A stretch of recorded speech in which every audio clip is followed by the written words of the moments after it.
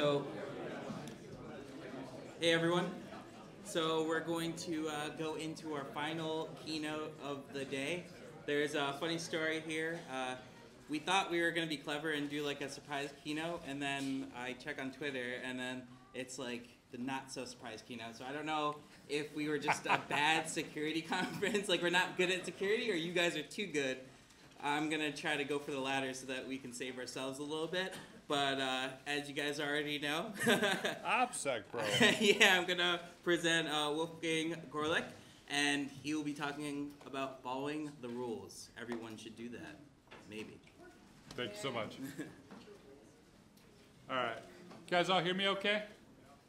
I love the mic, I love the podium, but I pace, so I might go off. I apologize, I'll speak nice and loud. Yeah, this talk is following the rules, right? That's why we're all hackers, right? We like to follow rules, be told what to do. No, not at all, not at all. My name's Wolf, and a little bit about me. I love BSides. I was involved with BSides Detroit up until this year as one of the organizers. Huge fans of the BSides movement, so really excited to be out here in Charleston.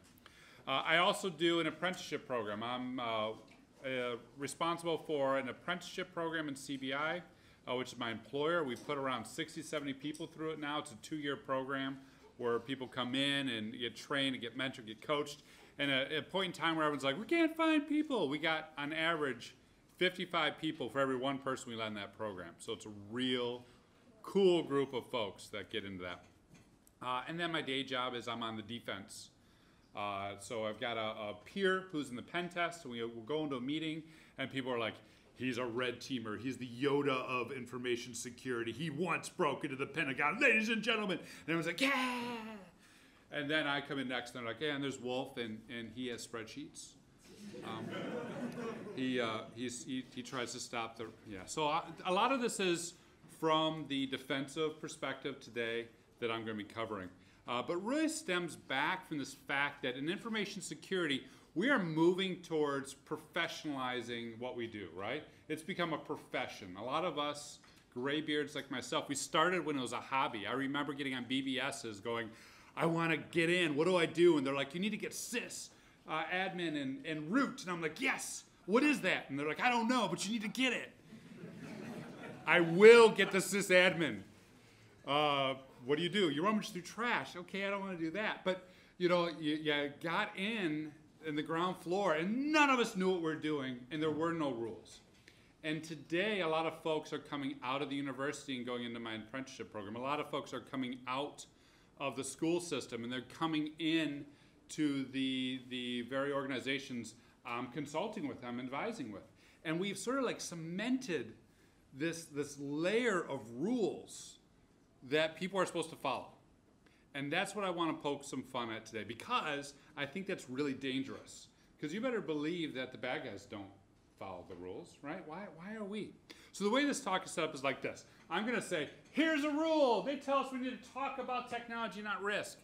And then I'm going to talk a little bit about it, and I'm going to be like, yeah, but why the hell are we doing this? Here's where it constrains us. Here's where it causes problems. Here's the issues. All right, cool? From the defensive side, red teamers can mock me all they want because we all know red teamers will, and they'll flip over the table and we'll go, damn you red teamers, I'll lock the table down next time. So let's start with that. Let's start with this concept that we're supposed to talk risk. This is like embedded in so many different university programs today. It's like CISO 101, don't talk about the technology, talk about risk. And I do love risk, I love the game, you're here be monsters. We will protect the eastern seaboard. But part of the concept of risk management always comes back to this idea of risk appetite. Have you guys heard this? We gotta know an organization's risk appetite so we can define their security. And I love that question because you go and you ask like the CEO, hey, what's your risk appetite? And they're like, hi, we're in business to take risk. And you're like, oh, okay, that's not really helpful, but all right. You ask the CFO, and it's always like to the penny. $9,875,067 to the last quarter. That's our risk appetite. I'm like, all right. That kind of tells me how much I should spend on my security budget, I guess. The CIOs, I keep the lights on, no risk, don't do anything scary, keep the lights on. Please don't pen test my mainframe or touch any of my systems. And by the way, who are you again, and should you even be in here, right? So You ask a bourbon, or a CISO, right? You ask a CISO what the risk appetite is? Bourbon. It's my risk appetite. And that's the one problem that starts with this whole issue, is that we have this idea we need to talk risk, but no one really has a clue what risk means. And if you're a young person, you're like, that's a risk because you can run responder. And they're like, you shouldn't talk technology. That's a risk because you can get passwords. Well, we don't really care because everything's, no, but that's, and it creates this weird cycle where we actually don't solve any issues. Moreover, there's a bigger problem when you start figuring out what the real risks are. For example, rhinos. Seems like a weird segue, but bear with me. In France a couple years ago, maybe you guys heard this story. In France a couple years ago, there's this beautiful rhino, and they got the rhino, and they had him over here in a cage, and they had a moat about this big, and they had a fence about this tall, and people sat over here and went, oh, that's a beautiful rhino. And that was a day at a Paris zoo. That was the case for about a month. About a month, the zoo had this rhino. After a month, the rhino got killed, sadly, by poachers. And when I saw this, it boggled my mind. I'm like, that's something that's supposed to happen like a third world country. You're in Paris, man. Get some wine and some good food. Why are you messing around with a rhino? And I started digging into this and trying to figure out what was going on, because they had a moat and they had a fence. It should be fine. Why are you messing around with the rhino? When you actually did the math on this rhino, it was a little bit over $1 million, that horn, $1 million. Now, if you think about a zoo and you say, I'm going to give you $1 million in gold coin right here, do you think they're going to have a moat and a fence about that big? No, they're absolutely not, because they're going to treat that as a completely different risk. Number two problem with risks is we think about it as the nice animal that we're all here to see, not what's in it for the criminals, right? And what's in it for the criminals is oftentimes abstracted from what the business is seeing, which is why the CISO says bourbon and the CIO says, don't keep the lights on, and the CEO. Everyone's got their own perspective, and it's oftentimes not, oh, I've got $1 million in rhino horn right there. It's not the way we think. So, back to the game of risk, this has some really strong implications. We set up all our pieces to protect Europe, right? I'm going to save that rhino horn. And we've got all our pieces around, and everything's good, and we see our parameters, and we see our perimeters, and we see our borders, and we're like, yes, this is fantastic. And this is the defensive view. However, the attackers see a completely different game. Same pieces, but completely different parameters, completely different edges. If you guys sat in the red team talks today, you heard that. Here's how we see the network. Here's how we see Active Directory. Here's how we see Bloodhound to map it through. Bloodhound is not what our Active Directory admins are seeing, right? They're like, oh, I'm domain admin, and we put everything in domain admin because that works. No, it's two completely different games. And that is the next problem. We are fundamentally, at any given point in time, putting the same pieces on two different boards, because one of them is the way the business works, and the other one is the way the criminals work. And the difference between whether or not we protect that rhino horn is whether or not we have the piece at the right place at the right time, and hopefully we do until they change the board. Problem number two, no one knows the real likelihood or probability of an event. When we talk about risk management, we all get excited about it. Very difficult to do. I do a ton of risk management or risk assessments in my organization. We do something like 50 a year. And before then, I was a CISO of a financial services firm, so companies would come out and do risk assessments on me. And we'd always come up with these great reports. And it'd be like, your risk is somewhere between high and whining. And I'm like, okay, good. And down here's blank stare, which is my favorite category of risk. But you get these weird charts, and you're like, what the hell does it even mean? And yet we're supposed to act on that and build security around it. Risk management sounds really exciting and really fun until you actually go ahead and do it. That's the problem. Another thing we're taught from a very young age, right? 101 class, what do the criminals want? Intellectual property, they're out here to steal our data. Right? This is what they want. And yet, oftentimes I'll go in organizations, I'll have a very similar conversation. I'm like, hey, what's your intellectual property? I was working with a cabinetry company. They built cabinets. I'm like, what intellectual property do you have? And they're like, we're a cabinet company. What do you mean? If people want to steal our cabinets, they'll go to the place that you buy the cabinets, and they'll like measure them And there goes our intellectual property. We have no intellectual property. So oftentimes, I'm like, what's your sensitive data we need to protect? They're like, we don't have any. And he has to see something, they're like, yeah, this is why we drink. We're stuck in this trap, right? But we know there's rhino horns out there. We know that cybercrime is a thing. Cybercrime is reported to be $3 trillion annually, $3 trillion every single year, made by criminals, defrauding us, doing terrible things with our data. And so if you start piecing that out, that gives us some better visibility into how high we need the fences to be and how wide we need the moats to be. Intellectual property, of course, number one, $500 billion every single year, stolen blueprints, stolen plans, you name it, right? Stolen patents. Next one, of course, as you might imagine, is credit cards, or in your health information. 160 billion. This has actually dropped, and this is one of the things that's kind of interesting about cybercrime. This used to be like the #1 way, right? I would steal someone's credit cards, and then I would make all the money. Do you guys know what killed that? Why it dropped? No, before that. They already had it. They already had it, right? Target happened. Home Depot happened. How many times have your credit cards been stolen? I mean, the credit card value went from like, you can make $300 on a stolen credit card to like 10. I'll give you 10 maybe for that. Because maybe I can like charge 15 bucks and that'll work, right? Same thing with health information. The minute Anthem went, it went, vroom, crash. So you do that math, 3 trillion minus those things, there's a little bit left. Criminals might still be doing some other stuff. And usually when I put this slide up there, everyone's like, I know what it is. I know what it is. I have the answer. Ransomware. Because we hear about ransomware all the time, right? This is like one of the top things customers ask me before, like, hey, can you get the pen tester in here because he's the cool guy? I'm like, yeah, okay. Second top thing, can you help me protect against ransomware? Why ransomware? Because I heard it in the news.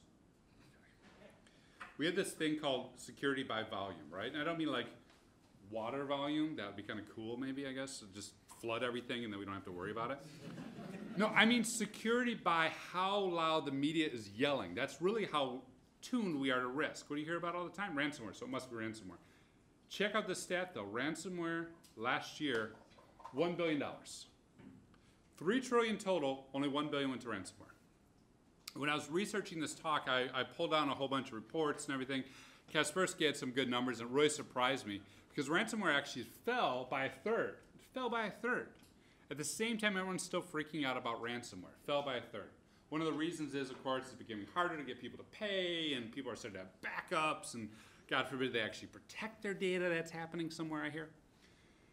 And still, criminals are like, wait a minute, if this is hard and we're doing all this work to get cryptocurrency, how can we get the cryptocurrency quicker?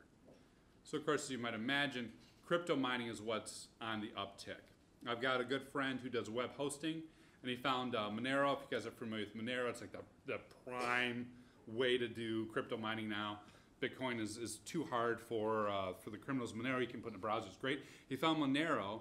People had used Apache flaws, sprayed Monero all over his web farms, and something like $1.6 million was in stolen wallets running off web front ends in his data center. Oh, that's cool. You should keep that. He's like, no, I turned it off. I'm like, good. You're ethical. That's great. So what was the wallets? He wouldn't tell me. But anyways, so crypto mining, right? That is going up 44%. Kind of interesting. So ransomware and crypto mining are going to do something like this. And maybe you'll hit about $1 billion, maybe $2 billion. We'll see what shakes out of this. Still a lot of money left. One of the primary ways that I'm seeing attacked, or I see my clients attacked today, is actually invoice fraud. You guys are probably well familiar with wire fraud. Hi, I'm the CEO, please transfer me money. And someone's like, oh, they're the CEO, here's our money. That has been going on forever. Wire fraud is a thing, but invoice fraud is on the uptick. Here's the way it works. I steal your creds, okay? Somehow I've gotten into your Office 365 email, I phished you or whatever, and I'm gonna set up rules. And those rules are gonna be whenever I email you, you're gonna forward it on. And whenever they reply back, you're gonna send it to me. And then you're gonna delete it so you don't see it, all right?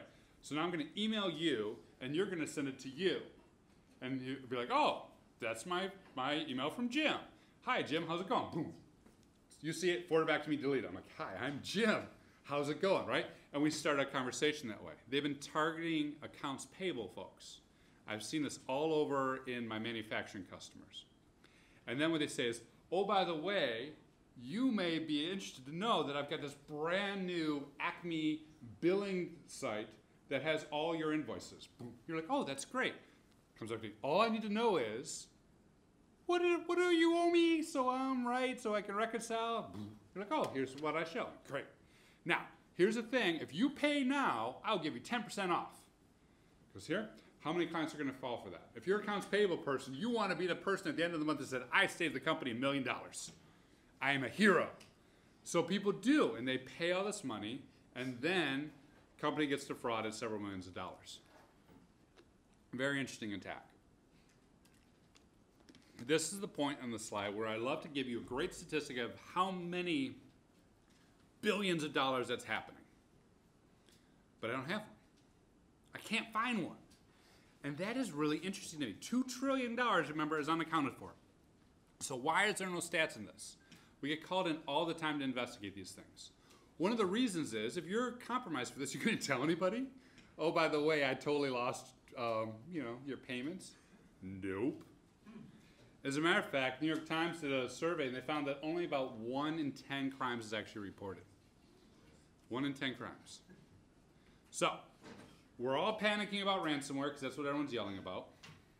We're all worried about intellectual property, if we have any. And we're all told to worry about crime, but yet most crime we have no idea what it is. About 2/3 of it, no clue what we're even defending against. Most of it goes unreported, unknown. Scary thought, scary thought. And really big hole in how we go about doing security. But I know you guys are thinking, don't worry about it, Wolf, don't worry about it. All we need to do is secure it like a castle. Just build walls around our organization, tall walls, thick walls, parapet, another moat. We're good, right? Secure like a castle is like the quintessential way we're taught to do cybersecurity. Just need a castle. I'm going to build a firewall. What am I going to do? I'm going to use a castle. I'm going to build my website. What am I going to do? I'm going to do a castle. I'm going to do Hadoop. This one makes no sense to me. Hadoop's in the cloud. It's okay. We're going to build a castle. I don't get that one. But at the same time, we've been talking about building castles forever. We've been talking about building data centers forever, right? And we all know data centers are on the way out. But I think there's some really good crossover there, because you take a long time to build a data center. You take a lot of money to build a data center. Similar with the castle. This castle is Harlech Castle. This castle is in Wales. It's considered by many to be like the prime example of a medieval castle. Really great defenses that stood the test of time. Some interesting things about this castle is when they were building it, it took 10% of the revenue of the entire kingdom to build that castle. Those of you in defense, please raise your hand if you have 10% of the company's revenue. and I've got the band. I am looking for a job. So, no. Generally, a Gartner says we get 0.2% of IT security spend. And usually when I put that up, someone's like, I wish I had 0.2%. Right? We don't have the money for castles. We love our castles. But there's no way we have the money for it. Problem number one. Back to France for a minute. Back to our rhinos. This site in France is really freaking cool. What they're doing is, and it started in 1997, and I hate giving out years because now that my apprenticeship model has grown and people are like, there's always that person going, I was born in 1997. I'm like, you stop talking. So for those of you who may have been born in 1997, congratulations. Thank you for being in cybersecurity. We need you. But for a minute, don't make me feel old. They're building an entire castle by hand, by scratch. They're dragging the stone up. They're crushing the stone. They've got hatchets to make the wood. They're doing this as an archaeological project to figure out how castles were built. Really freaking cool. They got 50 expert craftsmen working on this, and they figure it's going to take about 25 years to build and about 10 million to construct. They're learning a ton. And you can go, you can visit. There it is. You Google it. When you're in France, go see it. Don't see the zoo. There's nothing in the zoo anymore. All right. Yeah, exactly. But this also gives me hope for all the rest of us graybeards. This is my retirement plan. I'm looking for 50 expert craftsmen to help me build data centers. If anyone's interested, send me an email. We'll have tours. We'll show the kids this is a hot aisle, this is a cold aisle. It'll be great. But think about the way we build data centers, and think about the way we build castles, and think about the way we build infrastructure. It's all this waterfall model, right? Here is my 3-year plan that I'm going to construct something. And here's my revenue associated with it and my full-time employees. At the same time, we cling to this waterfall model in cybersecurity and in IT operations. Application development, of course, has went way to agile. Small iterative loops, feature functionality implement, feature functionality implement. When I was doing DevOps back at a financial company, I thought it was really, really cool when I got to a month, and we were like calling the press, and we had a white paper on it, and my smiling picture was in it. I thought it was cool. And so then I'm sitting down with my friends, they're like, we do DevOps. I'm like, it's great. What's your velocity? They're like, once every 4 hours. I'm like, holy hell, what did you guys do? And at the same time, once every 4 hours, they're changing the environment. We're being asked to build a castle around that, not knowing where it's going to be in a week, let alone a month, let alone a year. That's the next problem with castle building. It just takes too long, specifically given the pace of modern IT infrastructure. I would put forth the following definition of security. Security is not castle building anymore. It's not high walls. It's not strong doors. Security is bells on strings. Strings rolled from one side to the other, and bells that ring when attackers are moving across your network following a given path. That is a great way of doing security. And I say that and people are like, that's great. Once we have the strings, we can put weights on and we can do defense and depth. Because that's the other thing we're all taught about, right? I love it when folks come in and they're working with me and they're fresh out of college and they look at this environment, they're like, we can solve them. We just need to do defense and depth. I'm like, that's great. How are you going to afford it? They're like, I don't know. You worry about that. Here's what we need. And the flip side, too, is what's always exciting is when you talk to a CISO or a CIO, not a CISO, they know better, a CIO, and you're like, what's your defense in depth, right? And I do a lot of these risk assessments, so that's where you start with. You start an interview, sit down with a stakeholder, and you're like, hey, how good is your defense in depth? And they go, oh, we spend a lot, it takes a lot of time. Our defense in depth is deep. They're like, and it's littered with the bones of our enemies. And I'm like, all right, this just got dark, but okay, noting bones of our enemies. But then we bring in our pen testers, and anyone who's on the red team knows what we're going to find. The defense in depth is more like this, right? And you're like, what happened? Why? You guys were awesome. I heard such great things in the interviews. So if we jump back to Risk for a minute, for those of you guys who have played Risk, you probably recognize, right? You can attack the places that you're touching, and it's a numbers game. If you got 3 guys defending and you got 6 people attacking, you're likely to win. Numbers game. This is defense in depth. I've got my defenses evenly distributed across my entire environment. And if you're designing a network, you'd be like, this is good because we don't want a crunchy perimeter and a chewy center. We want defense in depth. But if you were to take those same defenses and put them on the perimeter or otherwise design it right where the attack is going to go, you're going to be much more successful. If you focus on where the attacker really is, you can build a good defense. It's not defense in depth. And when you go to do that, someone's going, oh, we got all this weakness over here. Look, anyone could attack eastern United States. And did you hear about the caravan? No, forget about the caravan. The United States is fine. We can focus our defenses, right? But no one wants to focus defenses at the senior level. And at the junior level, you're like, but I was told defense in depth. I want to spend everything. And it's not like, the people who may have a magic quadrant don't encourage this. If you talk to the magic quadrant folks, they're like, here is our security. Here's what we're going to do. It's really simple. I just need you to buy one of everything. And then we've got expense in depth, right? I have 3 SIMs. I am clearly protecting my environment. It is all good. I like to think about security more like balloon tower defense. And if anyone wants to spend like the next week playing balloon tower defense and their boss is like, what are you doing? You'd be like, I was at a security conference and they told me this is security. I'm playing. I promise you can get away with it. But if you imagine this, the red is the attackers, okay? And they're following the attack path through the network. someone is always going to miss. There's always going to be a miss, oftentimes multiple misses. But if you actually layer on the defenses along that attack path, you can have multiple chances to get it, right? You can have my AV be only 60% effective, and I can have my guys who click phishing only be 25% effective, and 75% they click things. You can have this if you have defenses along that path.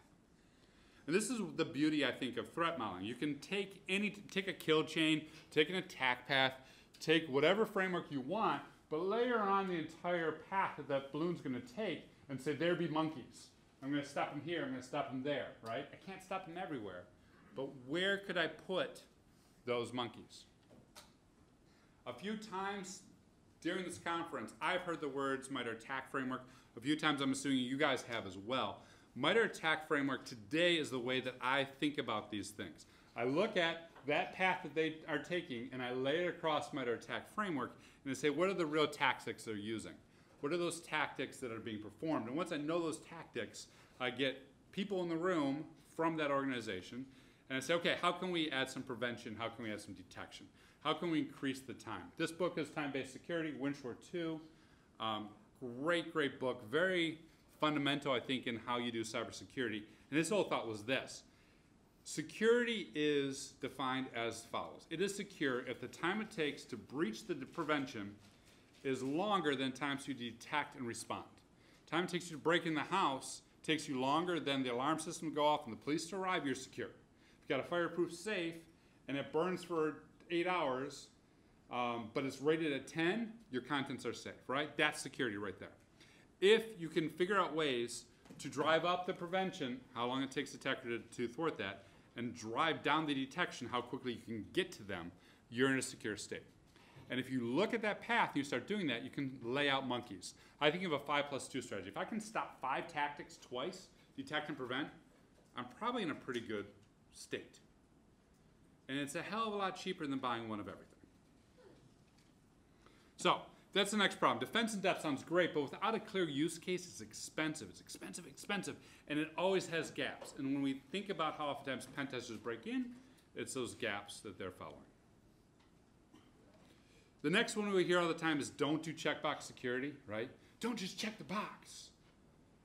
We got to really be compliant. Everyone's afraid to check the box for some reason. I don't know why. But it's not like you're usually compliant with one thing. There's like a bazillion things that people have to be compliant with these days, right? And then they just keep adding. GDPR now, CCPA next. Who knows what's coming after it? And the answer usually is, no problem, we'll build a roadmap. Which, again, you might remember is kind of like waterfall. If we just have 3 years, we can be completely secure and just throw a bunch of money in it. Unfortunately, there's only so much money. Unfortunately, there's only so many monkeys. And so how do we spend that money and how do we position those monkeys really determines whether they're secure. Back to software development for a moment. You guys have probably heard MVP, minimum viable product. And I love that concept for security. If you think about minimum viable architecture, what's the minimum that we can put in place to satisfy the requirements and check those boxes? And then, here's a crazy thought. If we use attack framework or other detective methods, what if we were to get feedback when those controls were touched, were triggered, were used, right? What if we can lay out the compliance and every time someone trips over something, we can go, hey, that's pretty weird. I checked that PCI box, but 3 times in a row, Frank bypassed MFA. And they go, ha, I can invest in MFA. Or I checked that checkbox, and you know what? The MFA is really crappy, but no one has ever tried to steal passwords from that. Never, not gonna happen. But you know what I'm saying. Kind of an interesting way to like flip it on its head. So, problem there is blind compliance is just as bad as defense in depth. And we always say, don't just check the box, but make it to 11 each one. We end up spending a lot more than we can actually afford. Probably the quintessential like bumper sticker for rules that get people in trouble though, as I think, is the one, do not do security through obscurity. The actual rule for this makes a lot of sense. If I've got a path to where the bad guys are going, don't just hide stuff because that's going to be easy to circumvent. But people take that to the nth degree. I had a very long argument one time with someone who is bound and determined to put SSH on the internet. And I'm like, all right, we can do SSH on the internet, but why don't we change the port? It's you and two guys going to, no, we can't change the port. Why not? That would be security through obscurity, and I know that's bad. Like, I'm not trying to trick you, bro. Scanners are looking for SSH. But if we move it, isn't that giving up? No, it's putting in a good control so the scanners don't get to you. And I've had similar arguments. Did you guys see Tom's talk at was it 9 o'clock, where he mentioned how like Qualys users are always like Qualys user, and like admin abilities, scanning the full network, you name it Qualys if it's a Qualys user. And so red team knows to look for the Qualys user. I was talking to a company who was doing that, and I'm like, why don't we name that something else? Like Voldemort. Well, that would be security through obscurity. I'm like, yes. And then when they pull down our user accounts, they're not going to go, there's the Qualys account. I'll steal that cred.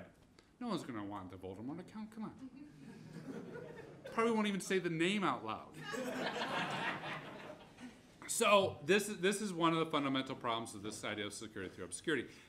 Good obscurity adds time to circumvent the prevention. It makes it more difficult for the determined attacker. Good obscurity increases the likelihood of detection, especially if you have Voldemort as the account and Qualys is just an account that no one uses until someone tries to use it. You're like, ha! No one's to use that, you use it, you are the bad guy. Done, right? Drop the net. It's a way of slowing down that determined attacker by confusing them. If you hear like red team horror stories, it's usually the obscurity. Oh man, you have no idea. They had your computers all named with numbers, and I'm like, what the hell? And they had these service accounts, and they were named after artists, and I'm like, I can't even right now, and I'm trying to map this out, and the maps won't form. That is good obscurity because it really pisses them off and slows them way down. Now, the thing about determined attackers, though, in most organizations, it's not what we face. Most of the time, about 7% of the time, across the organizations I work with, it's not the determined attacker. It's not the hoodie guy with the superpowers. It is some malware, right? Now, that's not always the case. I recently hired a guy from the energy sector, and I was talking through this, and he sat way back, and I went, what? And he goes, nah. Russia really is out to get us. I'm like, yeah, but you're in energy. I mean, like for the cabinet makers, guys, it's usually just some malware that's spraying around. So, quick story of mine. Back in the day, used to install Citrix, Citrix Metaframe, now ZenFrame or whatever, and you install it to a funky letter, right? You install it to like M for Metaframe. It was clever. And then when people logged in, they would map their C drive to the actual C drive so they could browse their files. And I never thought about this as a security control 10 years ago. But we got hit with some malware from one of our partners because they're on a network and it jumped the network. So we get hit with all this malware and it's scanning around our network and I had no idea. What I did know was suddenly we're getting pop-ups that an executable failed. That's weird. Why would an executable be failing? And come to find out, the malware was hard-coded to write to the C drive and it wasn't on the C drive. Windows wasn't on the C drive, it crashed. It got past our IPS, it got past our IDS, it got past our endpoint AV, changed the drive letter, just done. Killed it. Completely prevented us from being infected. Whereas my partner who was connected to us, whoa, they were down for days. Kind of interesting, kind of interesting. And I've heard other similar people go, hey, did you notice when malware is like in a sandbox, it can't run? I'm like, yeah. It's like, you know what I did? I go, what'd you do? And he was like, I found the registry keys it's looking for, and I pushed those to all my Windows endpoints. I'm like, that is brilliant. Malware infects the box, he looks, he goes, oh, I'm in a sandbox, shut down, be quiet. And it's on like the secretary's machine. Life is good, right? Obscurity, a little bit of obscurity is really a lot of fun because you feed a bot bad malware, and a bot does what software always does with bad input. It dies. And then we're protected, and then we're safe. So, problem. Find that clever bumper sticker, like, oh, don't do obscurity, has actually caused much more problems. It prevents us from finding some really cool, clever hacks that we can deploy. All right, next one is, and this one drives me nuts. We have a talent shortage. You guys hear this? We need somewhere between 1 and 1 billion people to solve the InfoSec problem. Numbers may vary, but I think it's 1 to 1 billion. But before I tackle that, one more thing about castles. Castles and knights, right? Back in the good old days, there was a percentage, generally around the time of Harlech Castle that worked something like this. For every 200 people, you had about one knight. And for every one knight, you had like 5 archers supporting them. That was the number. That was about the number the English had when they were fighting the French, give or take, you know, a percentage here or there. Similarly, we can slice and dice with IT folks. This number comes from Gartner. 1 InfoSec professional for every 1,000 employees. 1 InfoSec professional for every 20 IT pros. Kind of scary when you think about it. Kind of scary because that means 20 people are doing who knows what, who knows where, who knows why, probably with admin rights at any given point in time. And you get one InfoSec guy like, wait guys, you slow down. Think of what you're doing. Those numbers kind of paint a bleak picture. But, you know, it's just castles, it's knights, and we all know good metaphors are hard to find. When you go and look at what CISO says, they say, hey, we got 0% unemployment. When you go to look at like information security, they're like, yeah, we can't find anybody. At the beginning of this talk, I mentioned that my program has 55 qualified applicants for every 1 person I hire. And I bet you a bunch of guys here are looking to get into information security, and a bunch of people who are in it are looking to move up. How can that be? How can we turn away 54 people but have 0% unemployment? Doesn't quite make sense. Something is not adding up.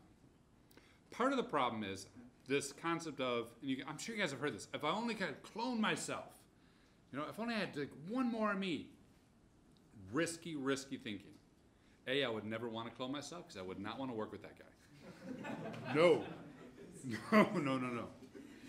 It breeds this mentality that talent must look like me, right? And a lot of us who are in information security just sort of like ended up here. It just seemed fun at the time, and now people come up to us, you've been doing this for 2 decades. I'm like, oh, I have. But we didn't start out that way. So why are we looking for people like us? It doesn't make sense.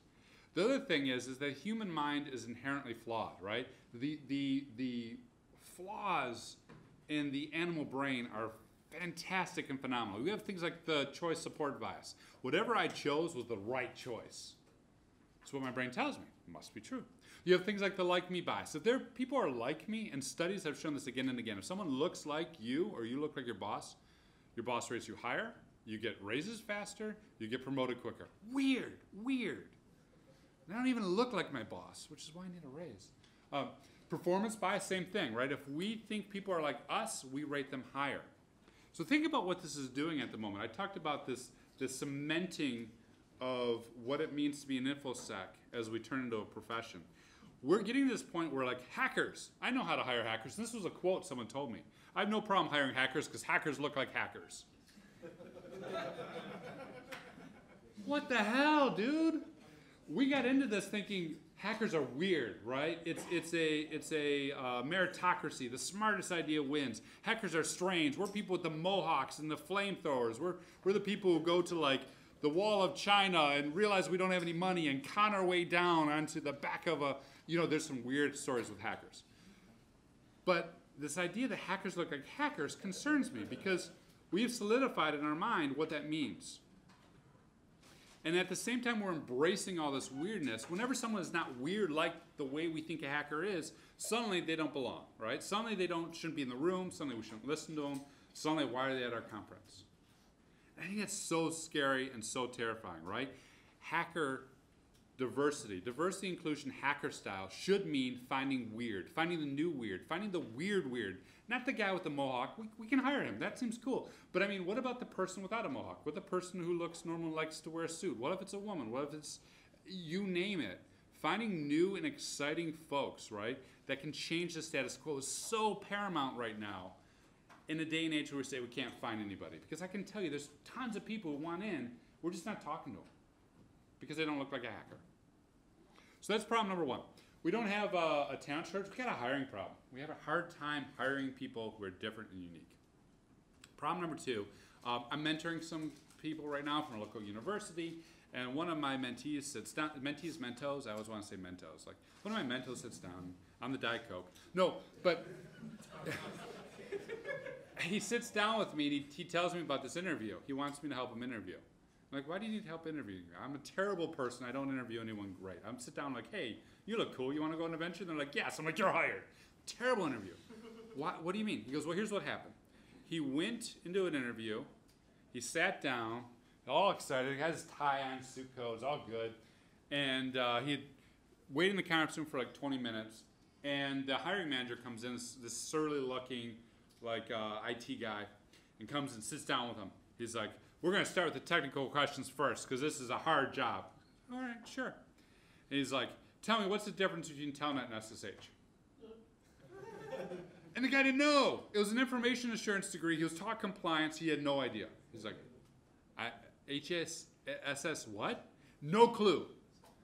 And you know what happened? The hiring manager's like, "All right, thank you very much." Packs up his stuff, goes, you can see the door, the HR people will contact you.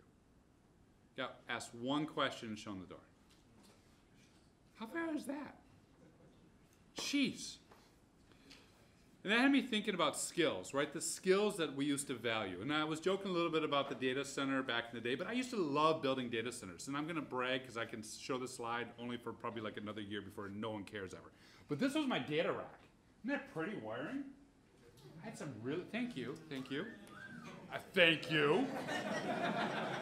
I had some really pretty wiring. We did our entire cabinet this way. It was beautiful. I could find everything. And at the time, I could tell you, like, it was a QL2340 fiber channel card, and I knew the name of the firmware and everything. I loved this data center.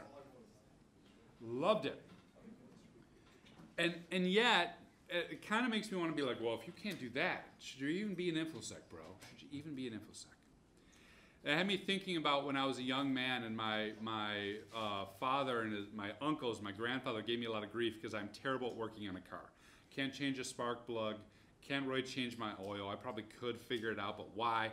I'm like, why are you guys giving me all this grief? I can take it to someone and they'll do this for me. That's the way, there's people who do this now. They're like, no, you need to know this. And it wasn't until I was a little bit older that occurred to me why that was. When they were my age, all the good jobs in Michigan, I'm from Detroit, so all the good jobs in Michigan were manufacturing. And if you couldn't work on your car, you were not going to get a good job. And they were so concerned that I didn't know the mechanics. And a light bulb went on because I'm like, that's exactly what I'm thinking about, because I'm like, oh, you don't know what SSH is. You don't know what a fiber card is, right? I think the real talk is, to us graybeards, is the skills that we needed to get here are not the skills that the young people in this room are going to need to get there. And we got to remember that when we're bringing people in. So vitally important. And then when we hire them, this is great. We bring out the young people and like, how do you do your job? I'm like, just do it. And if you haven't seen the SNL skit where the IT guy's like, move, you guys should. Google it. You'll enjoy it. This is our attitude, right? Oh, you can't do it. Move out of my way, kid. What's going on? There's very little apprenticeship programs. There's very little mentoring. There's very little coaching. We just expect folks to know it. And we have a real hard time today bridging that gap of college to professional. So that problem number 2 is we don't have a talent shortage. We got plenty of talent. Talent all over the place. Talent in here. Talent everywhere. We got a skill shortage.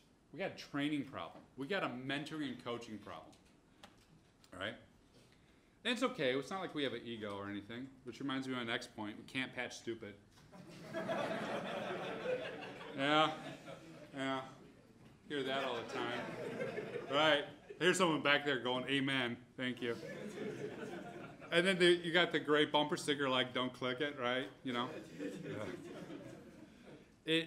In a building that my wife used to live in, there was this problem, right? The elevator wasn't stopping on the right floor. And people were getting hurt. And at one point in time, it stopped like too low, and you walked in and you like fell, right? And cut yourself. And so there's blood and everywhere, and she's sending me photos and whatnot. And she reports this to the property manager. And people would report this to the property manager again and again and again. And they fixed it. They finally fixed it after her report. After blood and photos and everything. Finally fixed it. Here's how they fixed it. Please look down when you get in the elevator. They didn't actually fix the problem. God forbid. And I snapped a photo because I'm like, that's InfoSec. Gartner, my favorite 4-quadrant folks, had a quote that said 95% of cloud security failures will be the customer's fault in 2020. It's their fault. S3 buckets open, their fault. Bunch of credit card numbers leaked, their fault, right? And I read this, I'm like, this is this reminds me of something, because I'd read this book of design theory, because I'm looking and spending a lot of time looking at design these days. And they had this comment that industrial accidents are caused by humans, right? Estimates range from 75 to 95%. Okay, that makes sense, up to 95%. How is it so many people are incompetent, the book asked. And it was at the bottom of the page. I'm like, yes, why are they so incompetent? Why can't we patch stupid? And I clicked to the next page. Click to the next page? Wow, do you do that in a book?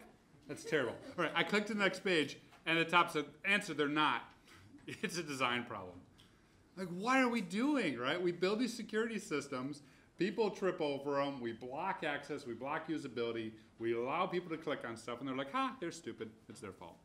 We've got to figure out better ways to get folks in, because for every one of us, there's 1,000 of them. How do we engage some of those folks to build a better security, to tighten things down? Maybe we can scare them a little bit. That's one way, right? And the quintessential way you scare them, as we all know, is pen tests. If we just do that pen test, we'll show them that there's a risk, and we'll get budget. So I was spending some time looking at pen tests, and I found like the first pen test. I was at BSides Detroit earlier this year, and I was asking people, when was the first pen test? And I got some great answers. All the young people are like 2010? Yeah, I was around then. Some folks are like 2001. Like, yeah, you're getting closer. 1995 when hackers came out. That was it, right? Because the boat almost flipped, and it was terrible. There would have been oil everywhere. And what's cool about hackers, by the way, is the guy skateboarding through a data center. I can tell you, A, I'm not very good at skateboarding, but B, I had a data center, and C, you better damn well believe I tried that. Don't try that. Forget nothing else, don't skate in data centers, people. 1998, when the Morris worm hit and took down the internet, that's the other thing I heard. One thing that's fascinating about cybersecurity is we're so focused on this being a new discipline, new domain, we oftentimes forget our history, and oftentimes forget where we came from. We need some historians. But I want to take you back to a time, it's 1967. That's not the first pen test, but 1967. All You Need Was Love was the song on the top of the charts. I pulled that record out the other day and listened to it. It was phenomenal. Summer of Love was happening. Cars look like this. Computers look like that. I'm not kidding. Someone said it was a washing machine. No, that was where you put the hard drives, guys. Correct. Computers look like that. And Rand Corporation got a bunch of people together. They threw the very first conference, the like kernel that grew into BSides Charleston in 1967. They got 15,000 people together and said, hey, we're building all this stuff. Computers, networks, we're building all this stuff. You think that could be broken into? We know the answer today, right? We know the answer. But they launched the first pen test. It was by a guy named James P. Anderson. I love it because he sounds like Neo, James P. Anderson. 1972, he published his results. James P. Anderson today looks like this. I looked at Google and said, stop making me feel old. But the first pen test was a phenomenal read because you read it and for a while you forget you're reading history. It's like, here's our attack scenario. Here's what we're thinking could happen. Here's what the threat actors would do. And then you get to the point where they're talking about, and they could shuffle punch cards. You're like, holy hell, this is 1972. But we've been doing this pen test in the exact same way, right? Can it be breached? Well, yeah. Can we get funding? Okay. We've been doing this again and again and again since then. Sure, we made improvements. There's NIST, there's PTES. But we're so focused with pen tests on the weakness side. We forget the strengths. We forget to say, okay, break into this room. And they're like, we can break through that door, that door, that door. We forget to say, okay, where's the walls? And can you get through the walls? We forget to figure out how to build on those strengths and those core tenets. If you're testing that way, you test something like this. Does the control even exist? Seems silly, but I can tell you from experience, CIOs think it exists until you get to someone who goes, that's funny. No, we haven't done NAC in 5 years. Is it effective? Does it actually like stop the bad guys? We're talking about Equifax earlier in the speaker lounge. Equifax had a FireEye box. It was incredibly effective, except for it wasn't looking at anything in their web farm, so when they got breached, didn't see a damn thing.